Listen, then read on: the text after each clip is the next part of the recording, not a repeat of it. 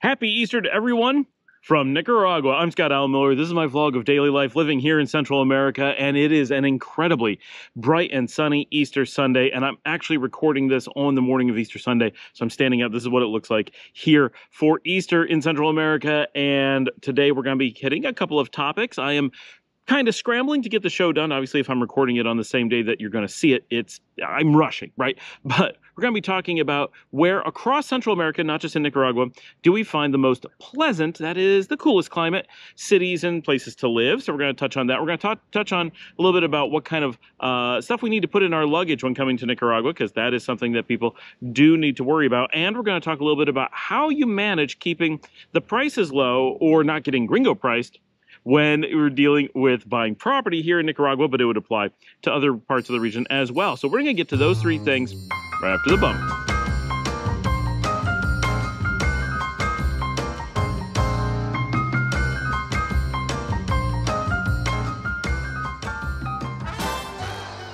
Regular viewers know that I've been scrambling to get the show done for some time. I've just been very busy. Everything's good. It's just I'm often doing it kind of at the last minute rather than having a number of shows built up over time so that I can stay on top of things and have Valentina doing the thumbnails ahead and just everything. So I'm now starting this week. I think I'm at a point where I'm going to be doing some catch up, and I'm hoping that I'll be doing a bit of that today. But today's episode I'm actually recording at the time, and the sun is crazy harsh.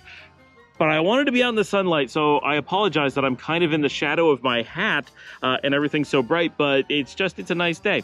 All right, so we got a couple questions that came in, and each of these is not too big on its own, so I'm going to put some of these together. I'm going to bring them up and read them. So I don't have who asked these, but I think this was Dovey Good Guy.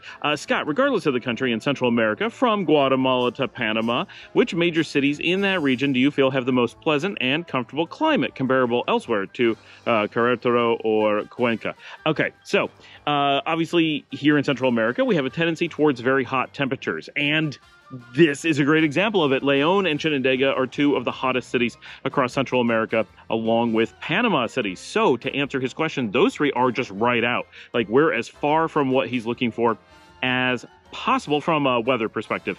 At least these are cities that are consistently extremely hot. There's never a break from the hot temperatures. Here, it's bright sun almost all year round. We're at sea level, and we're in an area that just holds the heat. So it's a combination of things that make these the hottest areas. Really simply, starting off, if you're looking for the most pleasant temperatures, both Panama and Nicaragua, not just their main cities, but across the countries can be ruled out. These are your hottest countries. Yes, Panama has a few places to get a little bit more pleasant. Yes, Nicaragua has Esteli and Matagalpa and Jinotega, but you're not going to find those to qualify in the most pleasant category, no matter what you do. If you're looking for the most pleasant within Nicaragua, they're your choices, and they're pretty nice. But the region has some really nice cities with great weather, and unfortunately Panama and Nicaragua just can't compete on that one particular point. So let's talk about which cities really do have that amazing weather. Starting from the south, Costa Rica is actually interesting because it has decent weather, while sandwiched between Nicaragua and Panama, both of which are super hot. Now, don't get me wrong, there are parts of Costa Rica that are going to be just or nearly as hot as Panama and Nicaragua. The coastal regions where you're at sea level, they are very warm. If you go from Nicaragua to Costa Rica directly, you basically don't notice any change at all. It's one continuous area. And much of northwestern Costa Rica, which is a lot of the important coastline that people think of as traditional Costa Rican living and retirement and option zones for people. I have quite a bit of wind today and the plants are blowing into the camera. That area is known as the Nicoya Peninsula or the Nicoya region, and Nicoya literally means Nicaraguan. So in the Costa Rican slang. So that region is so much like Nicaragua that at one point it may have been Nicaragua. This is kind of disputed, but Costa Ricans refer to it as the Nicaraguan zone. It would be kind of like if part of the northern U.S. was known as Little Canada, right? Maybe the north half of Maine was known as Little Canada, or the Canadian Peninsula or something like that. You can see how that would make sense. So that's kind of how that is. They consider that to be their own little piece of Nicaragua there in Costa Rica. So you do get really hot there. But the main city in Costa Rica, San Jose, is up in the mountains. It's a big city, so if you're looking for an urban environment, it's good for that. But it also has really good weather. It's not the best in the region, but it's quite good and better than anything you're going to find in Panama or Nicaragua. So from a big city perspective, it's bigger than either of those countries offer. And from a weather climatic perspective, it really does get pretty pleasant. You will get hot days there, right? You're not going to be 100% avoiding hot weather. It is still Costa Rica, but you are high enough in the mountains that you get that kind of up in the air, highlands kind of vibe, and you will get rainy days and cloudy days and nice breezes and just generally pleasant weather. There is a reason why throughout 3 countries, this one in an area that is generally not that heavily populated has gained so high of a population, well over 2 million in its metro area. It's the climate primarily. It is a really beautiful area to live in. So if you're looking for very, very pleasant, but with a warm hint, San Jose is a really great option for a large urban environment. So it's very hard to beat and definitely unbeatable in the southern half of Central America. Now, to look even more pleasant, we have to go to the northern half, to the triangle, the northern triangle of Guatemala, Honduras, and El Salvador. So let's talk about those. When we head into the northern countries, you may think that Tegucigalpa, the large capital of Honduras, might be a great very mild temperature location because of its high mountain location. And it's not terrible, but the reality is that Tegucigalpa is more or less similar to Esteli and Matagalpa. It's mild, but it's not really leading the region in mild. If you're looking for that warmer mild like you get here in the Nicaraguan highlands, Tegucigalpa may beat those, but it's really, really close. Surprisingly, up north in Honduras, the second city, San Pedro Sula, is actually the more mild of the two. It's still not the best in all of Central America, but it is the best you're going to find for a very large area. It's roughly equivalent to San Jose, Costa Rica. So that's one that I think surprises a lot of people, but a lot of people are pretty wary of looking at San Pedro Sula at this time. It has traditionally, meaning over the last 15 to 20 years, been the most dangerous city in all of Central America and often in the world. This is homicide and violent crime leading location. So that makes people a little bit less likely to just move there just because the climate's nice. However, in the last couple of years, Honduras has really cracked down on crime and danger there in San Pedro Sula and across the country. And San Pedro Sula has moved. It is still more dangerous than Tegucigalpa, but it is now safer than U.S. locations like Cleveland or Milwaukee. That doesn't make it a super safe city, but it does put it in line with what Americans are used to. So it's often good enough these days, but that is a new thing, and there's a lot of things. People are not confident that that is true. People are worried that that's going to change in the future and that it's not going to last in the way that it is, which would be very unfortunate if you move there. So a lot of people aren't really moving in, but the city is seeing a kind of mini renaissance right now. New businesses are going in, people are going out, restaurants are flourishing because people have been scared to go out for so long. Suddenly there's an opportunity to do so, and it's a relatively modern city. I have not been there. I just want to preface this. I've done a lot of research on it. I am planning, I hope, soon to do a trip there. And one of the things I really like about San Pedro Sula, anyone would like who's an American, is that flights from San Pedro Sula up to the United States can be as low as $38 that I've seen just looking casually in the last couple of weeks, and they go directly to Houston. So if you have any reason to be connecting through Bush Intercontinental in the north side of Houston, super cheap and super convenient. That's a big deal now that San Pedro Sula is in line with Houston for safety. Still more dangerous, but not wildly different.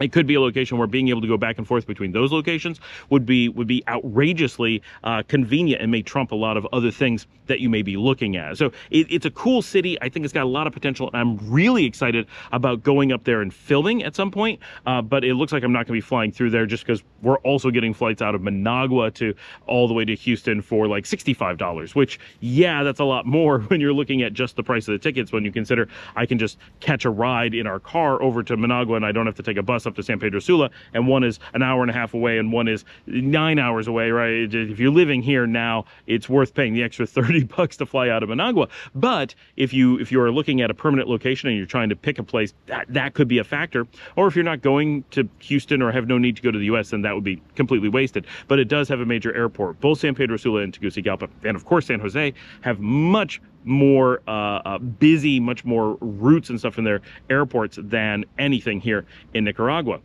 Now, if we hop over to El Salvador, the city there is San Salvador, and it is decently mild, but it's very much in line with Tegucigalpa. So you're not going to get anything outrageously mild. It is completely livable. Like, don't get me wrong. It is good temperatures. You're really not getting into the mids and high 30s. You're normally in the low 30s. And anything that's in the low 30s, this is all Celsius, is a good place to live, right? You're not terrible, but you can't call it the most mild.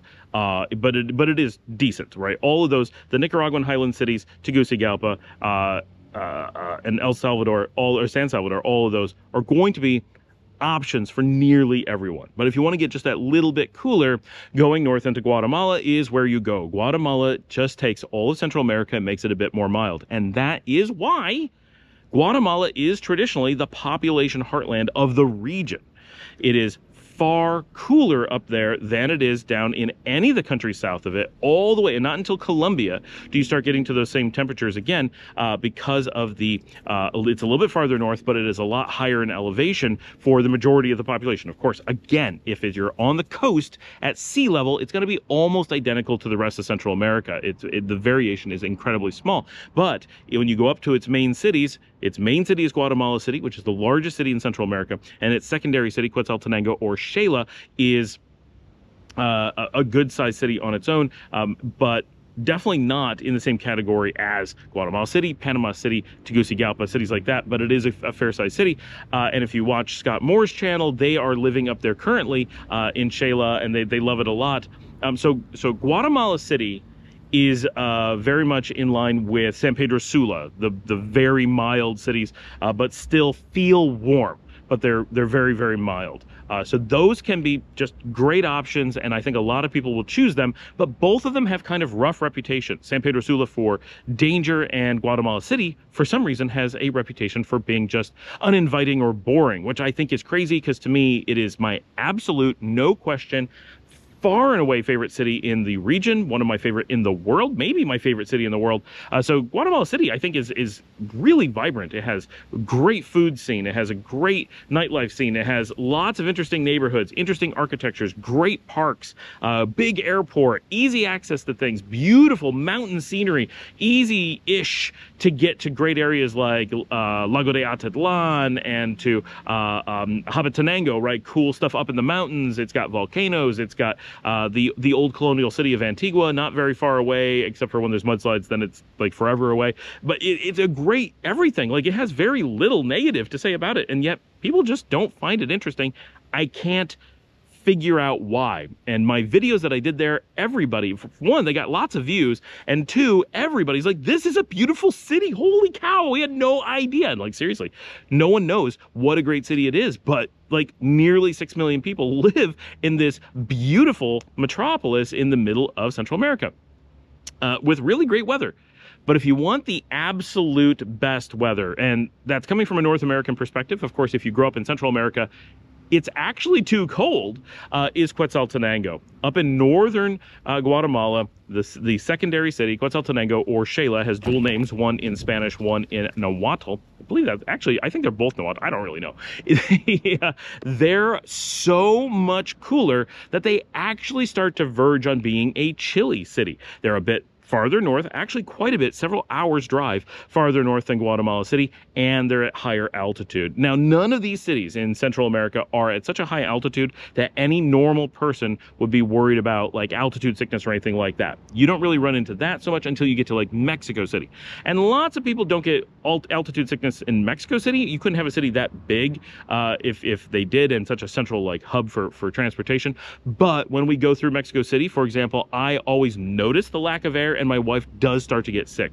So if you're sensitive to altitude, Mexico City is on the high side, but that is why Mexico City remains so cool. Also, it's much farther north.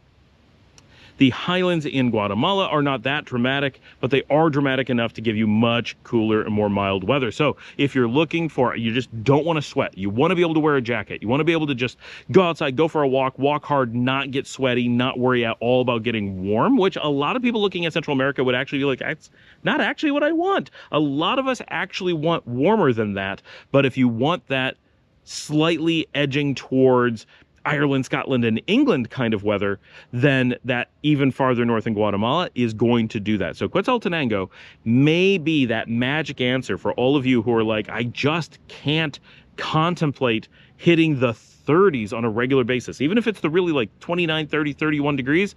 If that's like, I don't want to do that, I'd have to run air conditioning all the time, then Quetzaltenango could easily be, from a city perspective, the place you want to go. There's, in all these countries, not Nicaragua or Panama, but in most of the other countries, there are at least villages that you could get into, you know, really limited locations that have colder weather. And even El Salvador, which you'll notice the big city wasn't that cool, but they do have locations that get snow.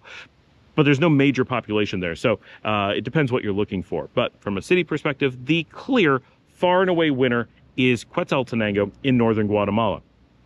If you're willing to be a little bit more broad-minded and edge outside of Central America proper, the region that is geographically and culturally Central America, but not geopolitically, is in southern Chiapas in Mexico. That region, which of course is more expensive because you're on the Mexican peso, which is really strong right now, and Mexico in general is more expensive than Central America, but it is still an affordable location, just a little bit more than here. And you get a lot of different vibe because you're politically inside Mexico instead of politically inside the CA4. So maybe this rules it out for you. But if you're just looking at the general region and thinking Central America is about right, that very southern bit of Mexico is an area known as Los Altos, traditionally meaning 200 years ago, Los Altos was a separate country that sat between Mexico and Guatemala. Quetzaltenango was its capital. So part of it sits today inside Guatemala, but part of it today sits inside Mexico. And that region that's inside Mexico also has some cities and some mild climates and some mild regions that you may want to consider. If the reason you want to be down here is Central American culture, it does spill over into Mexico. If it's Central American weather, that spills over into Mexico. But if you want that designation of the CA4, obviously that does not spill over. But for some people, you may like all the things about Central America, but not want whatever features or requirements come with the CA4. You may like the Mexican requirements. You actually get a choice in this region where you can opt to live with Central American food and culture and weather and all that stuff, but be inside Mexico. It's a relatively limited region, but it's not super tiny. You definitely can consider living there, and it's super affordable and very nice, and has that history with this region. Just chose to annex itself up to the north for different opportunities. So that is something you could consider for sure as well for a lot of people. It's nice having those kinds of options, and it's not completely unlike the Basque region in where it comes between France and Spain, that you can be in this cultural region of the Basque land, but you can choose to live in the south and be within the Spanish political zone and be under Spanish laws and requirements and cost of living and monetary system, or you can opt to be in France and have their laws and monetary. Now, they both use the euro today, but the Basque country is just split right down the middle.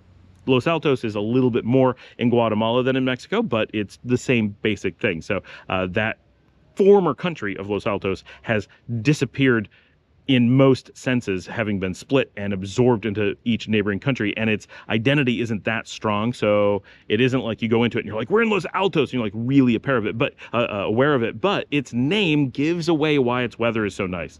Its name is Los Altos, the heights. It was a country in this region that was so elevated because of the mountains that they just named themselves the heights for their entire country. So that gives away why Quetzaltenango is the chilliest and most mild of all the cities here in Central America. A question just came in, or a comment just came in from Truth Seeking Always while I was making this video, so I'm going to go ahead and read it and answer his question here.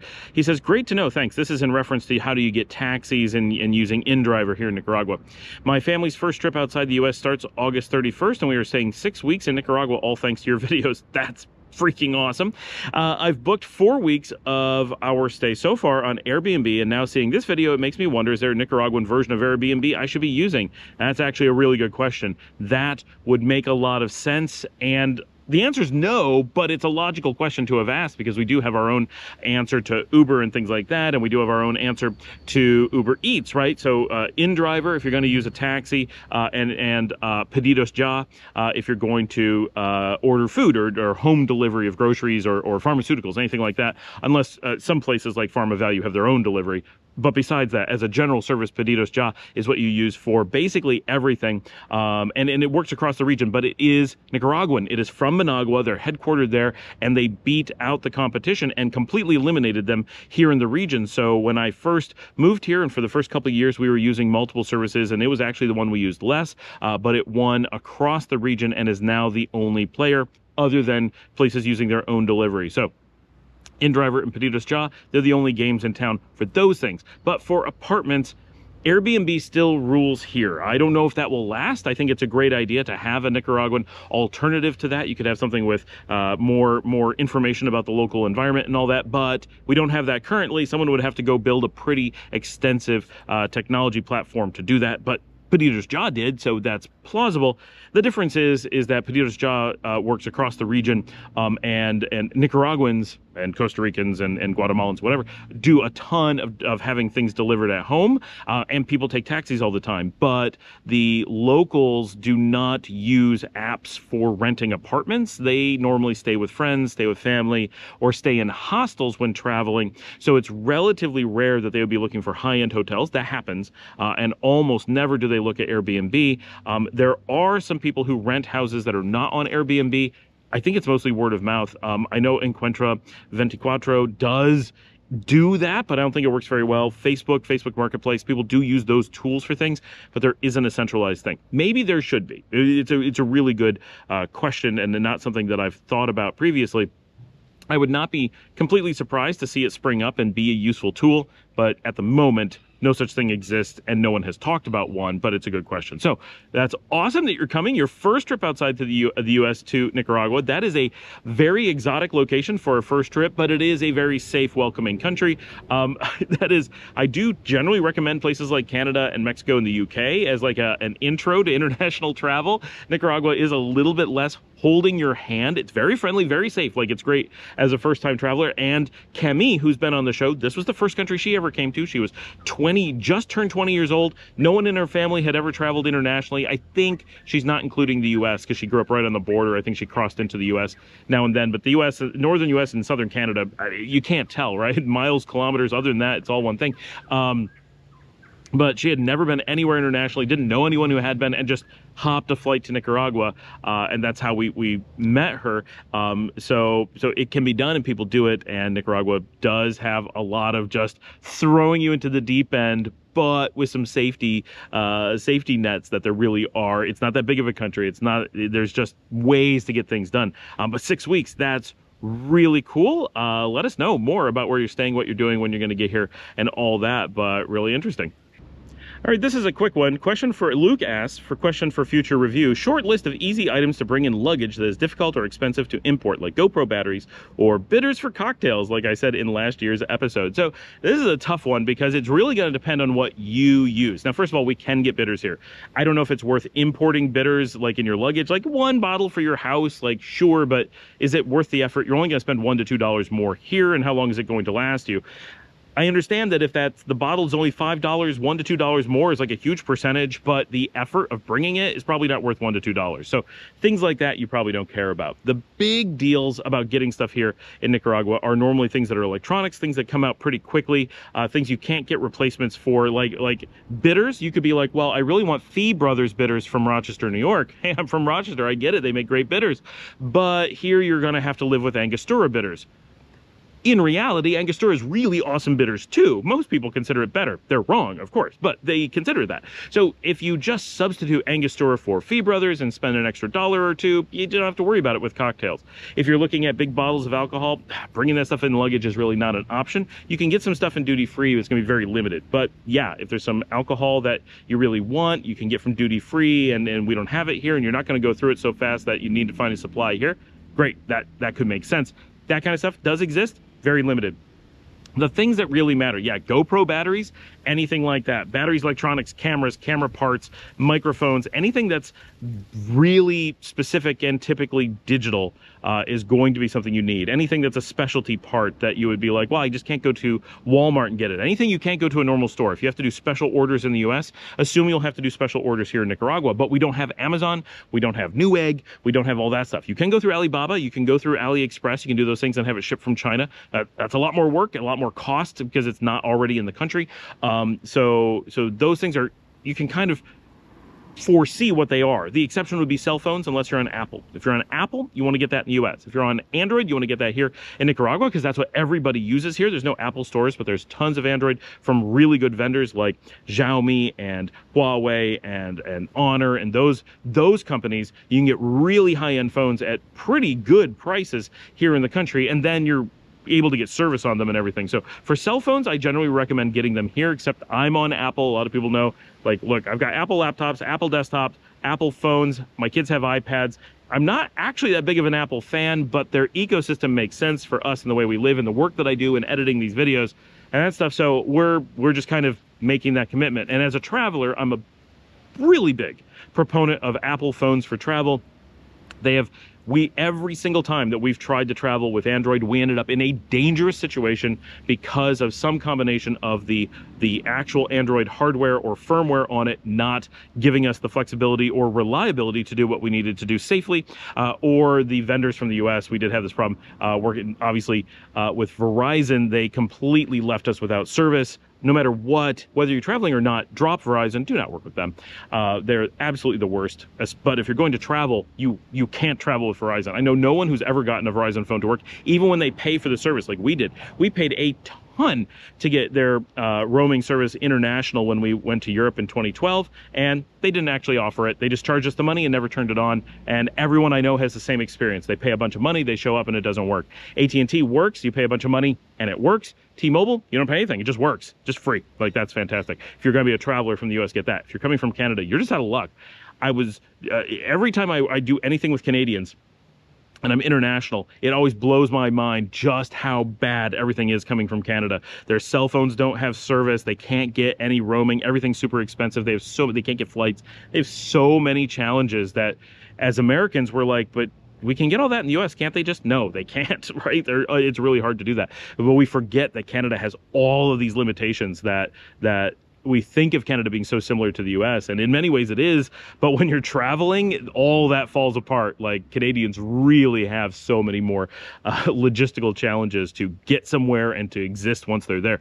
But for anyone who has those kinds of challenges, you want to get a phone here. And that was completely off topic, but for me, the things that it's laptops, it's computer parts, it's camera parts, and that can be like, oh, I need a cage for my camera, I need a special lens. Like, it's just glass, but no one sells it in country. I just did this, right? I just had a Nikon 50mm f1.4 lens, just an older used lens. It's like 60 bucks, but I had it sent to my dad in New York so I could get it from him because there's no way to get that here. Just no one has that particular lens. So very specific parts, which batteries, lenses, specific hard drives, memory, anything that has to match and be exactly the right part for something, or you really want a very specific model or whatever, that's the stuff you're going to need to find a way to bring. And things like laptops are just way cheaper in the US, and you get a much bigger selection. So those are things that we routinely bring back in our luggage. But as far as normal shopping, we figure out ways to do it here in Nicaragua because a lot of reasons. One, you don't want to have to go back for everything. You don't want to have huge loads of things. A couple items here and there, no big deal. But if you're bringing back huge loads of things, that becomes a problem. You want to be able to learn to live here and not have to wait for things, and you want to figure out what makes life make sense. So in some ways, the best thing to do is adapt what you're buying, but certainly not entirely. You want to strategically use the resources that you have to get the best value and selection and all that kind of stuff. So very doable, but there's no like handy guide to this. Everyone has different things. Literally everyone I know has completely different items that they're worried about getting when they're traveling, what they're going to bring back in their luggage. For us, it's very much camera stuff, things that, they don't care that you're bringing in. I can bring in as many camera things as I want, but I just can't get them here, not reasonably. If you're bringing in laptops, yeah, you only get one, but you can make sure you're buying your laptop when you're in the US or whatever. A little bit of management, it will go a long way. When you first come here, there's not going to be like a big load of things that you want to bring. Make sure if there's any specific parts, cables, you know, connectors, batteries, anything like that, make sure you have it before you come. Then you have time when you're here to learn what things you're going to want in the future, how your buying is going to change, and that kind of stuff. But I think you have a pretty good handle. You mentioned the things, right? GoPro batteries, the GoPro itself, all that stuff you need to get in the US.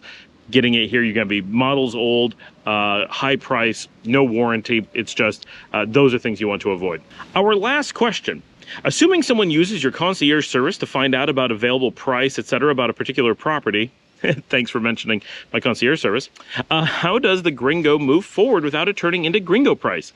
Obviously, the buyer is going to want to look at the property at some point before deciding, I would think. So how does that work without revealing that you're a Gringo interested in the property? Thanks.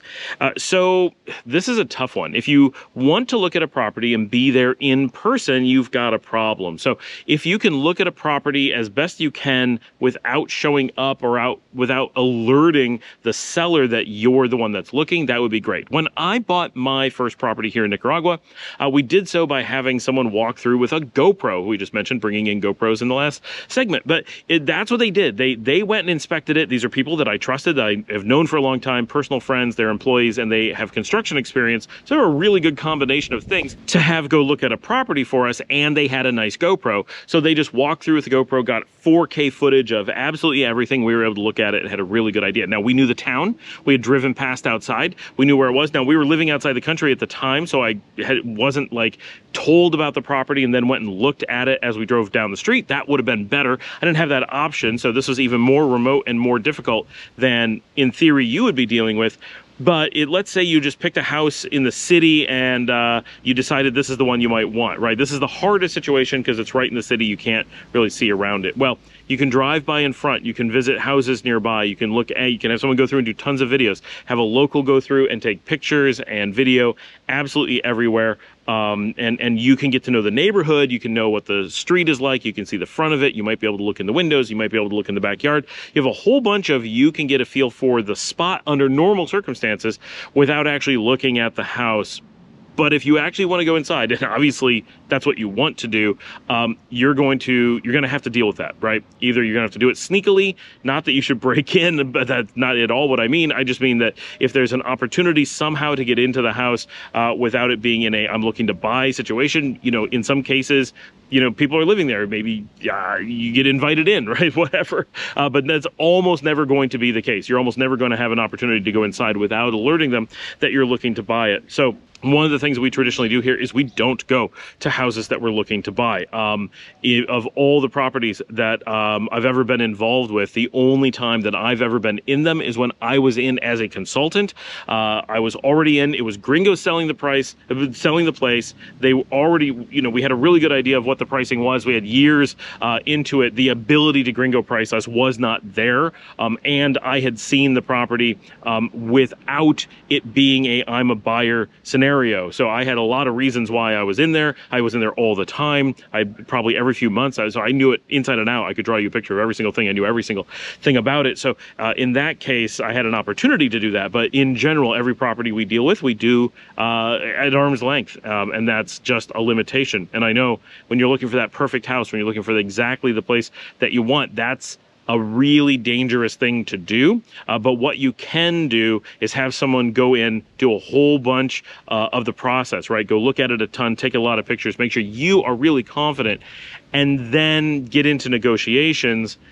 And then, yes, you still take some risk. You're going to give up a little bit of power in the negotiations. But let's just say you're looking at a house in the city, and you send in your representative, and it may just be a friend, it may be someone you hire, it could be a lawyer, it could be anything, right? But they go in, they get a feel. Okay, well, I don't know if we're going to pay $150,000 for this, but, you know, would you take 105? And they say, no, but we'll go down to 140. And they get some amount of negotiations going. You get to a point where you're like, we're thinking about it. I need to go in and look at it again. And then you come in and look at it as a Gringo. And at that point, yeah, they're going to be a little bit harder on the negotiations, but you know they can't back off very much, right? If they came back at 140 and you said 130 and you're still in that hemming and hawing phase, and you come and look at it and they're like, now we're going to be firm on 140, you can be like, I'm going to be firm on 136, take it or leave it. And you have a lot more, you know what the value is, right? You've established that to whatever degree you can. You're always going to be somewhat in the dark, but there's no magic answer to this. The answer is, if you want to completely avoid gringo pricing, you have to completely avoid being the gringo. But you can minimize it in a lot of cases by working out that price, getting the negotiations going, doing as much as you can ahead of time. If you come in initially and you come in as the gringo and you're in there, from the moment they started, they're like dollar signs, right? This is, we gotta try to get 2 or 3 or 10 times the value of this property. I'm not saying 100% of the time, but almost 100%. Like, everyone is so conditioned that a gringo represents a cash cow with no clue what they're doing. And they're often right that if you show up, once they get that mindset, they're like, oh, I'm going to make $400,000 on this place that I thought I was only going to make 120 on.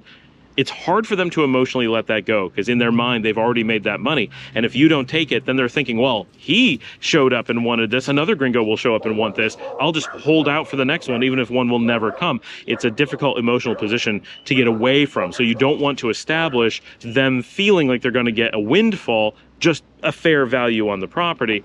You can do that with a representative who gets in there, establishes that you're going to negotiate hard, you're going to get a fair value. Sure, you might overpay by a few thousand or a few percentage. That's likely. You don't have the bargaining power, no matter what, of a local who really, really knows what they're doing. But you do have ability to protect against massive gringo pricing. And that's really what you're worried about. If you end up paying a percentage or two extra high, you pay a few $1,000s more than a local would, honestly, that's not the end of the world, and it's great that we can help the market a little. You don't want to be throwing money around and causing random windfalls. That doesn't really help anybody. But if you're uniformly helping to raise the market in just a small amount, that does actually help everyone. So it's a good process overall, and that's really what you have to do, is some amount of willingness to keep things very much at arm's length, and just be aware that under normal circumstances, unless you're buying American-built or Canadian-built homes that are really targeted at foreigners, you are likely going to be buying places you're going to do a lot of work on. Right, you're going to be modifying them, updating them. It's just likely, in which case the little tiny details, as long as the bones of the structures are good, normally you're not too worried about the little details that you would get by being in there, because you may change those anyway. So hopefully that answered your question. I know it's not a great answer, but it's realistic, right? Thanks for watching. Like and subscribe if you'd like to help support the channel. You can buy me a coffee at buymeacoffee.com/ScottAllenMiller. That really helps make this channel possible. It takes a lot of time to make this. As you know, I'm scrambling to get these out, so I'm doing my best. Thanks for joining me. Share on social media, tell your friends about the show, and I will see all of you tomorrow. And I'll do my best to pop up on the screen some additional episodes that you can check out. Click on one of those. It tells the algorithm that you love the show.